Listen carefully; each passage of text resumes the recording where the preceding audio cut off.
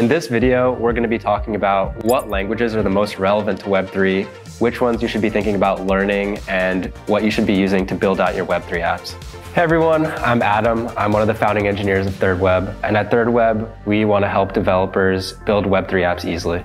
Before we get into this video, make sure to drop a like and subscribe because we're going to be dropping a lot of new Web3 content every day, and you definitely don't want to miss out on that. So when we think about the languages that are relevant to Web3, you sort of have three major categories. So the first one is the contract languages, and this is what you're going to use to build out decentralized contracts. Those are used to basically execute code on decentralized systems. And so for those, it's sort of specific to which chain you want to deploy on, which language you're going to be using, but we'll talk about a couple options there. Then the second category is when you actually want to build out your front-end applications. So there's a couple languages there that we're going to use, and those are kind of consistent across applications. And the last piece is in the event that you want to add backend and services to your applications, there are several options for backend languages that allow you to do that you can easily integrate with Web3. Most of the popular chains right now are what's called EVM compatible. That means Ethereum Virtual Machine compatible. And to keep that simple, it's basically a specification for a type of way that you can execute code on the blockchain. And so that way has a couple different languages that you're allowed to use with it. And the most popular one is Solidity, of course. So Solidity is the language that you use for most Ethereum smart contract development. And that's sort of the most popular decentralized contract language right now. There are several other options you can use with EVM chains, like Viper, for example. But those are sort of the most popular for EVM. And then you also have on the Solana side, Rust is the main contract development language, which is sort of a low-level language that you might want to learn there. And probably as new chains start to develop, and we see more innovations like zero knowledge and other systems like that, there will be new languages rolling out that allow you to build contracts. For example, one interesting one is called Cairo that allows you to build zero knowledge proofs into your contracts, which is a bit of a more advanced concept, but we'll be talking about that in another video. So one of the nice things about Web3 is it switches up the paradigm of how you interact with data. So in typical applications, you would need a database and an API to interact with your data, and that requires a backend. But with Web3, because all of the data is decentralized, because it's on the blockchain, and you have these things called RPCs, which basically act as the APIs for the blockchain, you can actually interact with the blockchain without having to go through a backend. And so that's why front-end technologies are one of the most powerful things to learn in Web3.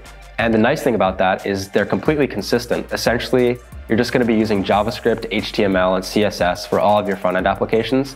And you can do most of what you would want to do with Web3 through those technologies. So technically, there aren't any limitations on what languages you could use on the backend for Ethereum, but really you want to choose languages that are most commonly used in backends and also most commonly supported by Ethereum or whatever blockchain you're using.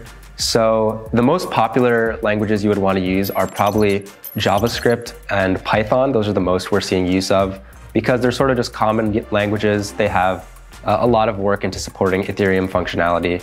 And some other notable languages that are gaining popularity are Golang, which is a popular backend server language that's super fast, as well as Rust.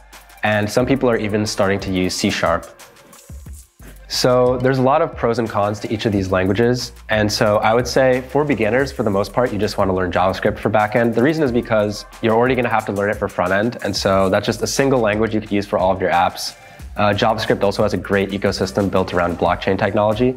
So that's probably the easiest one to get started with. Another popular beginner choice is Python, just because it's quite easy to learn as a language and super nice, convenient syntax. I would say Go and Rust are a bit more of advanced choices. So both are low-level systems languages. That means they're often a lot more difficult to learn, especially Rust is notoriously difficult to learn. But those are good for building super fast, efficient backend servers. Usually that's not necessary for most projects, but in that case, those languages are good options. And the last honorable mention, as I said, was C#. Reason being, a lot of gaming type platforms are built on C# or C++, like Unreal Engine and Unity. And so for those, it's super convenient to be able to use that language natively with blockchain features. So my number one piece of advice for beginners would actually be just to start small and focus on something that's kind of a bite-sized piece you can do easily. And I would say in Web3 development, that would be just learning JavaScript and actually trying to ship something to production. And so what that means is I would just focus on learning JavaScript. Don't worry about all these other languages because you're going to have to use JavaScript no matter what. And I would personally focus on learning how do I build a basic front-end application with JavaScript, and then how do I just make a simple call to the blockchain with that. And maybe if you can figure out a way, thirdweb's a perfect way to do this, to just deploy your own contract. You don't have to worry about coding it, and just interacting with that on the front end. That is just a great start to getting into Web3 development. So that was a brief overview of all of the languages that you might want to think about for Web3. Just a reminder that if this video was helpful to you in any way, we would really appreciate if you liked and subscribed, because we're going to be posting consistent Web3 educational content over the next few months, and we would love for you to subscribe. If you want to keep up with what we're doing at thirdweb, make sure to follow us on Twitter. Also, if you ever need help with anything or you want to join our community, then you can go to discord.gg/thirdweb and join our community of over 30,000 developers building in Web3.